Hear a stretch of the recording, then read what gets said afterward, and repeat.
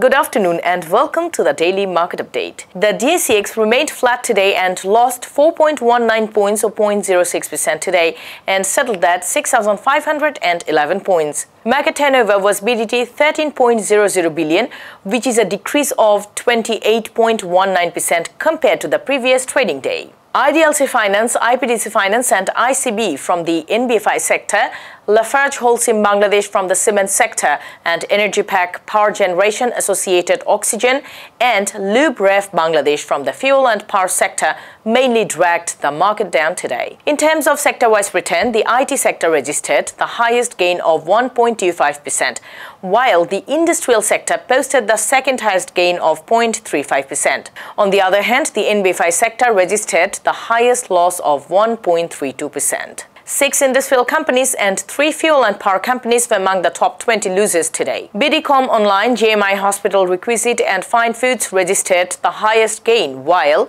Meghna Life Insurance, Aziz Pipes and Jute Spinners were the top losers. Meghna Life Insurance's price fell today due to stock dividend adjustment after its record date.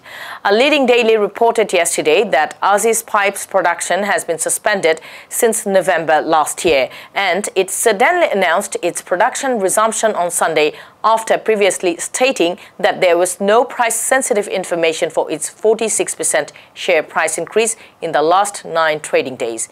There is no publicly disclosed price-sensitive information for the price increase of the remaining stocks. The trading volume of ADN Telecom, Doreen Power and Monno Agro increased significantly today compared to the average trading volume of the last 3 months.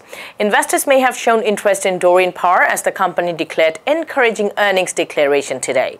There is no publicly disclosed price-sensitive information for the volume increase of these stocks. Today's top 10 news.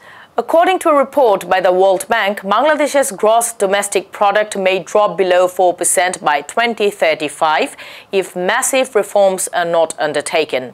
Some of the current hindrances for economic reform include the fragile financial sector, eroding competitiveness in trade, and slow urbanization. Qatar's liquefied natural gas producer Qatar Gas has agreed to supply at least 1.0 million ton per year of liquefied natural gas to Bangladesh from 2025, and a deal regarding this will soon be signed.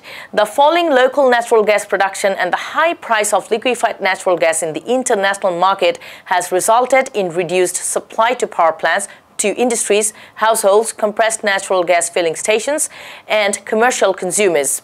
With this, we end up today. We will be back again tomorrow with more updates on Dhaka Stock Exchange. Follow LR Global on Facebook, LinkedIn, Twitter, and subscribe to our YouTube channel. Thank you.